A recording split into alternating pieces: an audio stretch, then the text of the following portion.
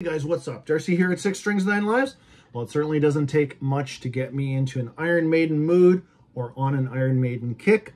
My last video was an update, and of course we started off that video with the sad news of the passing of Paul Di'Anno. May he rest in peace. And it got me listening to those first two Iron Maiden albums at least 3 or 4 times over.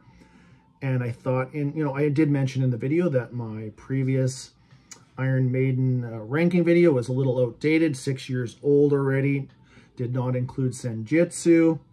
And you know what, to be honest with you, listening to me 6 years ago, pretty rough. So I thought, let's continue and go through all 17 of these studio albums, see if anything's changed, see where Senjutsu fits in. And I don't know, I've been kind of in an Iron Maiden mood lately. Well, obviously, preparing for this video. But I just feel like something's brewing, maybe another live album. I wouldn't be surprised if we saw a Future Past live album in the first quarter of 2025. And hoping for that 18th studio album, maybe by the end of the year or early 2026 would be pretty cool. Yeah, like I said, a lot of love for these guys. Discovered Iron Maiden way back in, I guess technically 1983. Peace of Mind was already out, so my first new album was Power Slave. So let's see where that lands in the ranking. But as per usual with my ranking videos, I'll tell you the year the album came out, stuff like that. I know you don't need a lot of info if you're watching an Iron Maiden video, but I'll throw a few things in here.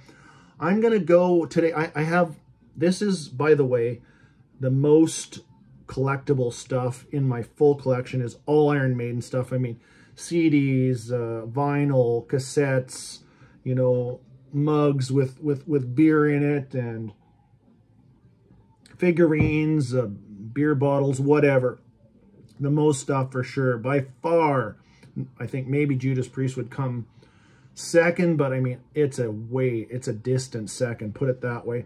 So today I'm going to show you, I'm going to just hold up some CDs today, and these are the newer digipacks, just for, there'll be no glare, things like that. But I do have originals of all these, and quite a few cassettes left from back, my original cassettes. I'll try to hold up a couple of those, but all right, let's get moving. We will start off with my number 17. You know what?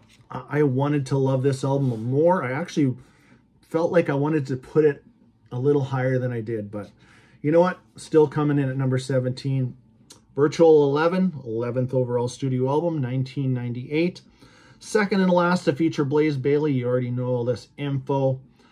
Cover art by Melvin Grant. This actually is one of my least favorite Iron Maiden covers. And just a little tidbit of info. This is the first time they use the alternate logo where the the letters are cut off. It's all level across here. So they use this logo for, I think, 5 studio albums, and then the regular logo returned on Book of Souls. But so coming in at number 17, is there some good tracks on here? Yes, there's one of my all-time favorite Iron Maiden tracks on here, The Klansman. You know what? I do like The Angel and the Gambler, but I would shave off 4 minutes of it, would make it even just a better song. All that repetition stuff. There's another song on here too. Is it? Oh, When Two Worlds Collide. Very repetitious with that title too. Another standout on here would be Future Real, the lead-off track. This one, and it only clocks in at 53 minutes. That's not bad. A lot shorter than the other Blaze Bayley album, which we'll get to shortly. But there is my number 17. Virtual 11. Coming in at number 16. And I should give you some info there. Iron Maiden, really, to me, and I'm serious, they don't have a bad album. In a way, they have some missteps, maybe a little bit of boredom in there. And when I hold up the next album, there's actually some tracks that just kind of blend together. And the big factor too is all of you guys, we all came into this at the timing, nostalgia, those all play a huge factor in where you came in. I came in 1983 with Peace of Mind. You might have came in you know, 2015 with Book of Souls, or you might have came in 1995 with the X Factor. That's all factors of you know, the ranking. So, but I always find it interesting to see where people place these albums. But let's continue. Coming in at number 16, 15th overall studio album, The Final Frontier. That is another artwork by that Melvin Grant, who, to be honest with you, took over on Fear of the Dark, and we'll get to that cover in a bit. But this one is the, you know, again, not one of my favorites, but I love the colors. I love the green, the blue, awesome. The Maiden logo looks great. Still that alternate logo, but this Eddie is not that great. But now for tracks on here, if you can eliminate Satellite 15, the first 4 minutes and 30 seconds that in your life that you're never getting back, and go right into The Final Frontier, it's a great track. I also love El Dorado, and then I would put this song on one of my favorite Iron Maiden songs of all time, whether at a top 40 or 50, and that is the track When the Wild Wind Blows. I know it's 10 minutes long, but it's definitely a great track. So there's number 16. Coming in number 15, and I think, would this be the, well, when it came out, it was definitely the longest album to date, and that is Book of Souls, 16th overall studio album from 2015. There's the track listing. Now, this is where we shift over to a different artist. This is Mark Wilkinson. Mark Wilkinson also did Senjutsu. He's done the last maybe 2 or 3 Judas Priest album covers, but you know what? I know this one's simple, but I really like the Eddie on here. I like the black and the return of the traditional logo where the R, N, M, and N are all extended and not leveled off. But so tracks on this album, why does this fall in number 15? You know what? Overall, I mean, there's always good tracks to pick out on an Iron Maiden album for sure. If Eternity Should Fail, good track. Speed of Light, don't mind that at all. But I just find this one, I don't know, I just don't go back to it that often, and that's probably why it's sitting at number 15. Tears of a Clown, I actually don't mind that song. That's you know, written about Robin Williams, you know, who tragically passed away prior to, well, definitely probably 2013-ish or something. I actually forget when he passed away, but I do like that track. And the title track, Book of Souls, you know, they always do enough to keep me interested for sure. And I mean, it's Iron Maiden, but Empire of the Clouds, that's, I think it's 20 minutes. That one kind of loses me a bit, but there's number 15, Book of Souls. Let's get hydrated. It stays nice and frosty in that Trooper mug. Coming in at number 14, 10th overall studio album, 1995's The X Factor. Of course, you know, first with Blaze Bayley. And at the time, 71-minute album, so that's the longest to date. And I think part of that is why I have it where it is, because my favorite tracks on here are a little bit bunched up, actually. Front-loaded, you could say. Sign of the Cross, Lord of the Flies, and Man on the Edge. What a great way to start an album. Absolutely love it. Then you get into these other tracks that have very slow, plotty beginnings. So it takes time for things to get going. So I don't know, if you took this one and just kind of trimmed off the fat, which a lot of people do say about Iron Maiden albums, but I don't mind some of these other longer albums, but this one definitely could have been, even you knock off 10 minutes, you would have been great. And that's those long intros, things like that. What else can I mention on here that I enjoy? Judgment of Heaven, that's a great song too. Fortunes of War, love the start to that. Very, excuse me, kind of a chuggy kind of, I don't even know how to describe that riff, but pretty good song for sure. But there is my number 14, The X Factor.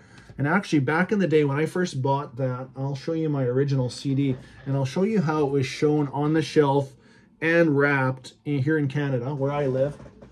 So I guess that cover was too graphic, because this is This is what, there we go. That's how they showed the cover. And even in the booklet, actually, if you open up this booklet, it is right side up when you open this side. So now the natural cover, if you open up this booklet on the original CD, everything's upside down because this, I guess this is kind of the censored cover, we could say it. But yeah, I remember when I picked that one up back in 1995. All right, moving along, number 13, and this is where Senjutsu fits in for now. And why I say that is because I think this one still has room to grow for me, but I enjoy this album. I think when it first came out, let's hold it up anyways. So here's 82 minutes of Iron Maiden's 17th studio album, of course, released in 2021. When it first came out, I thought, you know, this, oh, it's too long. These songs are too long, all this stuff. And I said that after I heard the whole album, because Writing on the Wall, the Writing on the Wall, the first song released, I absolutely love it. I thought this is really different for Iron Maiden to do. And this alternate artwork, love this too. So this is definitely, you know, what I was telling you, Mark Wilkinson artwork. Love the logo, all this stuff. But I thought, you know what, this thing's too long, but it just, I probably didn't give it a proper chance in the beginning, and then I just started listening to it, you know, at least once a month, and I still actually do now. Really growing on me. Tracks, the title track, love it. It's awesome, and I already mentioned the Writing on the Wall. Lost in a Lost World, so that, yeah, I enjoy that one for sure too. Death of the Celts, which kind of reminds me of now I'm losing my train of thought. It actually reminds me of the Klansman in a way, you know, whether it be thematic or whatever, but definitely that. You know, I love when these songs start off with that kind of Steve's bass with a, you know, a slower or an acoustic type of guitar starting off, but that's a great track too. Death of the Celts. Another couple of my favorites on here is The Time Machine and Hell on Earth. But yeah, room to grow, I think. We'll see. We'll wait till the next Iron Maiden album comes out and we'll update our ranking again, and maybe we'll see Senjutsu move up the ladder. I don't know. All right, coming in at number 12, 9th overall studio album, and last to feature Bruce Dickinson with Till 2000. You know all this stuff, but Fear of the Dark.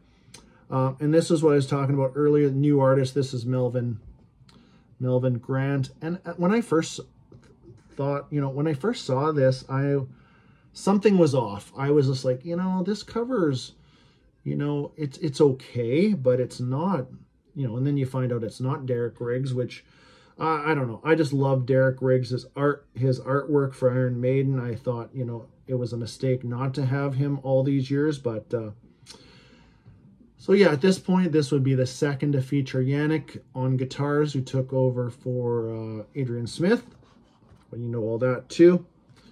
And you know what, I was thinking, Yannick has now been on 10 studio albums, almost as many as Adrian. Adrian's been on 12, but anyways, back to my number 12, Fear of the Dark. This has some awesome tracks. So I'd say half of it is really good, and then half is just, you know, so-so. But I still enjoy it. Be Quick or Be Dead. Great lead-off track, speedy, fast, great vocals. I mean, you know all these guys. You know what they can do.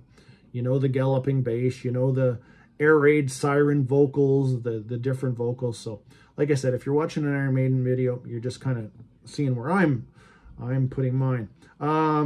Afraid to Shoot Strangers. I've always loved that song. Childhood's End. And you know what? Believe it or not, I have no problem with Weekend Warrior. It's kind of a, you know, a laid back song for Iron Maiden. And then Fear of the Dark, wrapping up this album, which is still a live staple to this day for, you know, most of their tours and stuff. So there's my number 12, Fear of the Dark. Coming in at number 11, this one actually, I think it might have moved up a bit. Probably one spot or so. but still the shittiest Iron Maiden cover you could ever come up with. So you know what my number 11 is. 13th studio album from 2003. And like I said, this is just not good whatsoever. This is one of the worst Eddies they've done. Back cover, band shot. So yeah, 68 minutes, and this one doesn't really lose me. It has a lot of great tracks. And there's even a couple that almost, like New Frontier, it reminds me of, you know, even something off Number of the Beast in a way. What else do I love on here? No More Lies, Gates of Tomorrow, Passchendaele, that great track, great lyrics on that. Laying Here in a Blood-Filled Trench, you know, that awesome track. Journeyman, you know, almost like basically almost full acoustic. You know, Iron Maiden hasn't done a track like Journeyman, you know, until this point in their career, which is great. Face in the Sand, I mean, there's a lot of good stuff on here. I think it's, you know, still 68 minutes, but that's okay. I think it's all well used. The time is well used, so there's my number 11. Coming in at number 10, and this one, you know, I see lower on some rankings, and then mid. This one's kind of all over the place, but this is my number 10, 8th overall studio album, is No Prayer for the Dying. I have no problem with this album. I bought it brand new back in 1990. I got to see them live in 91, which I'll talk about here in a second. But yeah, this one's got some great tracks. Of course, first to feed Yannick taking over for Adrian, you know, all that stuff too. But I mean, Tail Gunner is awesome. That's a great track, Holy Smoke. Actually, when I saw them, which I still have the little flyer, this is Iron Maiden, No Prayer on the Road. Saw them on March 7th, 1991, Anthrax opening. Yeah, they played, that night they played 17 tracks, and 5 of them were from this album. And that was Tail Gunner, Holy Smoke, No Prayer for the Dying, Public Enema #1, and Bring Your Daughter to the Slaughter.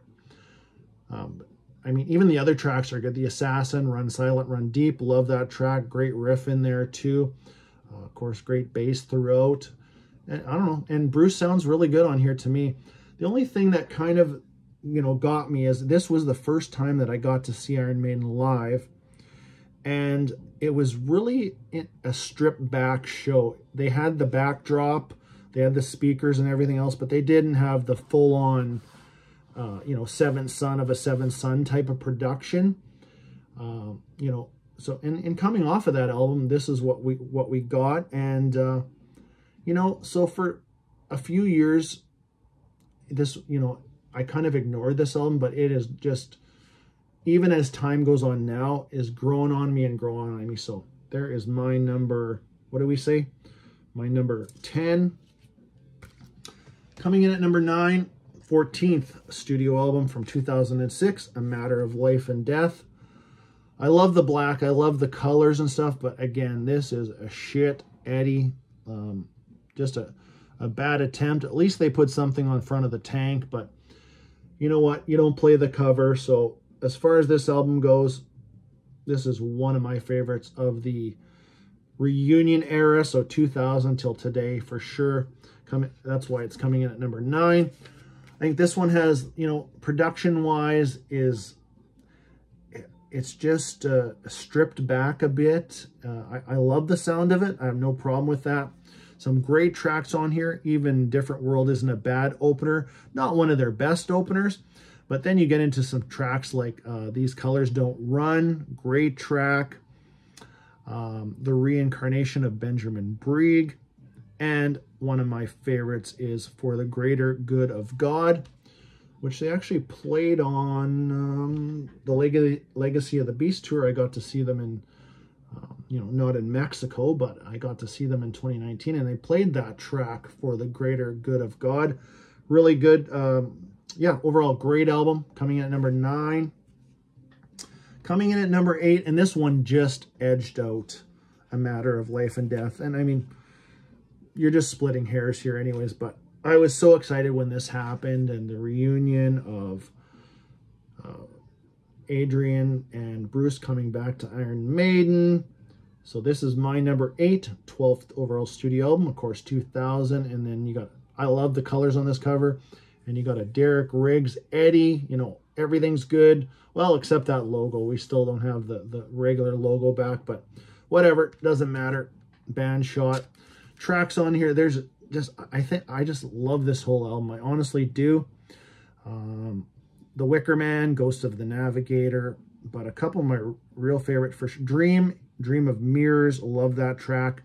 And Out of the Silent Planet, another great track too. So there is my number 8. So yeah, you know, if you're keeping track at home and you're looking at your scorecard, we got a pile of 80s stuff coming, and that's okay. I absolutely grew up with this stuff. If I was, you know, 36 years old or 26 years old instead of almost 56 years old, maybe that would change. But coming in at number 7, or maybe it would be different. Coming in at number 7 is the first album from 1980, Iron Maiden, Iron Maiden. You know, how can you not love that cover? Look at Eddie, and, you know, love what Iron Maiden does. I love these tours. Now, what do we have going now? We got 25, 26 is the Run for Your Lives tour. I think they're currently wrapping up the Future Past tour. You know, I love these cycles they're on, where they're doing these kind of nostalgia type of tours mixed in with newer stuff, and then promoting a new album. Well-managed marketing machine for sure, but back to this. You know, I just love this album, and reinforced this one with myself. You know, again, after Paul had passed away there, I listened to these quite a bit, and I'm like, yeah, these, you know, in 1980, to me, it's groundbreaking stuff, and still, you know, it will live on for way past when I'm gone and the band is gone, whatever. But great tracks on here. Some Remember Tomorrow, Running Free, always love that track. The live version on that 7-inch single, just top notch.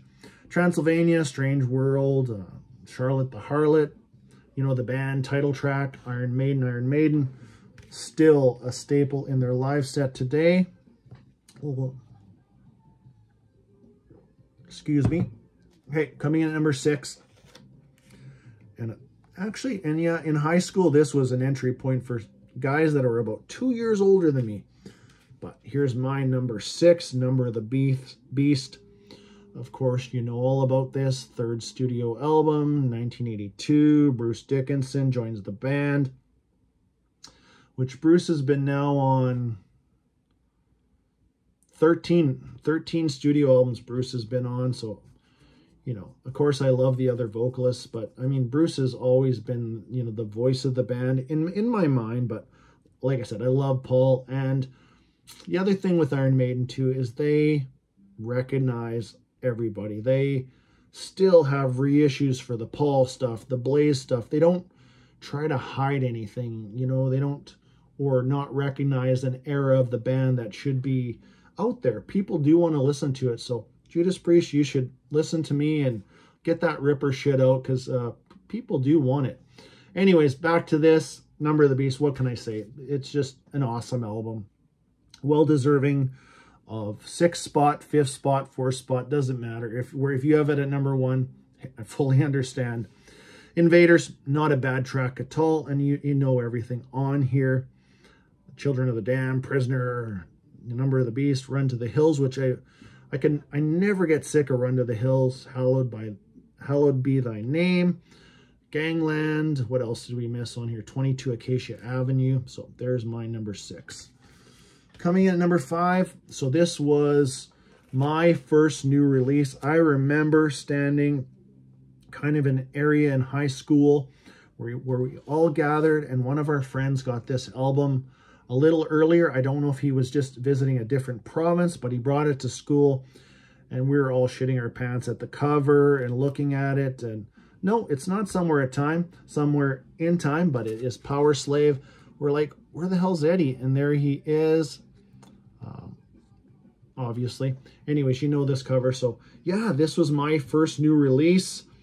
You know, and one of the highlights on here for us is, or surprises, was the first time we heard, at least I did, heard a 13-minute and 40-second track in Rime of the Ancient Mariner. But starting off this album with two of my favorites, Aces High, 2 Minutes to Midnight, great tracks, Flash of the Blade, Power Slave, the title track, always love that, and of course Rime of the Ancient Mariner.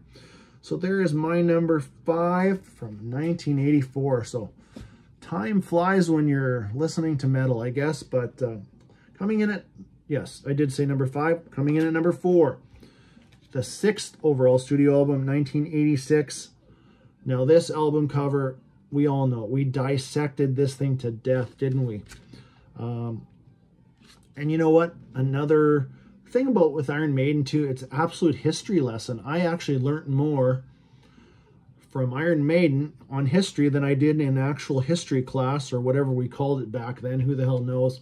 But yeah, you know, Alexander the Great, things like all these stories, Mother Russia, things like that. We learned, you know, history from Iron Maiden. So anyways, you know this album. And again, this one, if this one's your number 1, I totally get it. Love this album. I love the guitar synths. I love everything about it. You know, standout. Let's go with my favorite deep track on here, Sea of Madness. I think that's just fantastic. Stranger in a Strange Land, definitely not a deep track, but that is still one of my favorite Iron Maiden tracks of all time. And Wasted Years, I could listen to that one all the time, or anytime. Heaven Can Wait. Alexander the Great, I think they just played live for the first time a few years ago, 2 or 3 years ago, something like that. But yeah, you know the album, you know the album cover, but there's my number 4. I'll get a quick swig here. Coming in at number 3, and I did mention this in my update video, and it's back over there on the wall. And this is my favorite album cover of all time, and that is Killers, my number 3. Coming in at number 3, second studio album, 1981. You know what? I love this lineup too, with Clive on drums. And I love the Number of the Beast album, or Number of the Beast lineup too, which is basically the same, except that Paul's out and Bruce is in. This is that Number of the Beast and Killers put together right here. That's my favorite Iron Maiden lineup. Adrian's on this album, you know, Clive, may he rest in peace too. But I just love this album, top to bottom. And like I said, I listened to this one, yeah, 4 times for sure.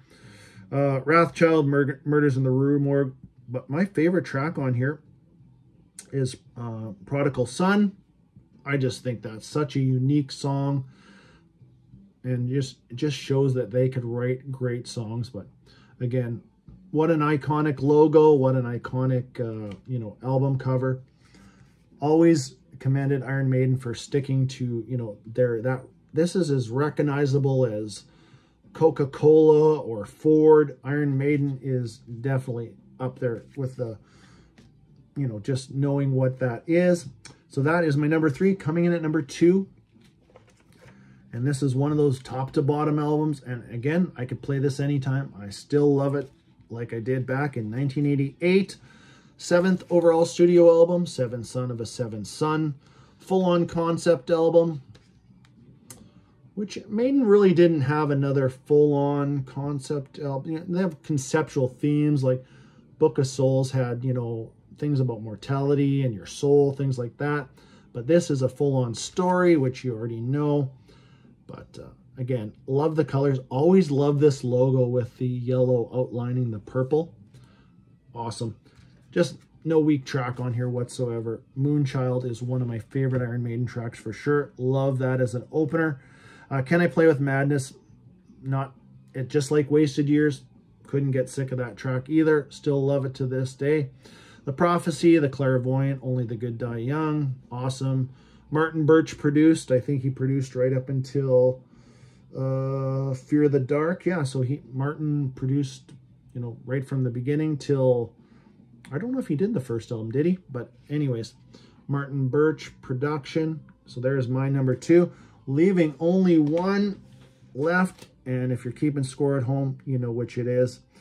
But this is the album that I discovered Iron Maiden on. It was already out for a little while, but this is where I latched on in 1983. My favorite Iron Maiden album is Peace of Mind, fourth overall studio album. First to feature Nico on drums. You know all that stuff too. What else can I tell you? Yeah, the guitar tone on this. They never quite matched exactly this again. I just think the guitar tone on here is just something special. Here's my original, actually my original cassette for Peace of Mind. But yeah, favorite tracks on here. I mean, Revelations is actually my favorite track on here. Just the riff for that is just awesome. Where Eagles Dare, Die With Your Boots On, you know, The Trooper, legendary track. And I like the final three songs on here: Quest for Fire, Sun and Steel, To Tame a Land, or whatever. I think it was called Dune on other versions of this at one point, but just fantastic. And yeah, again, that guitar tone, that combo of Murray and Adrian and Smith, just awesome. And any of the live stuff that they do off here, I think they finally, yeah, actually Revelations is on here too. They played that live when I saw them. So yeah, just awesome. I was going to show you too. So yeah, there's my number one, Peace of Mind. And I was going to show you my original Number of the Beast cassette right there too. I picked up, this one is actually a little disappointing that all they did was a cassette for the 40th anniversary. They got a couple of things coming out here in November for Power Slave and Somewhere in Time. I like those celebration albums, and I will pick them up too. I just, like I said, it's Iron Maiden. But hope you enjoyed that one, and throw it down in the comments, your favorite Iron Maiden album. You know, whatever it is, you're not wrong. It's just obviously your opinion. We all share the love for these guys, and I do hope to see them, especially on this Running for Your Lives tour. I hope they come around somewhere close to me in Canada in 25 or 26. I would love to see that. And those of you that are out watching them on the, these final dates of the Future Past tour, hope you're having a blast. But anyways, I hope you enjoyed this one. Until next time, stay heavy.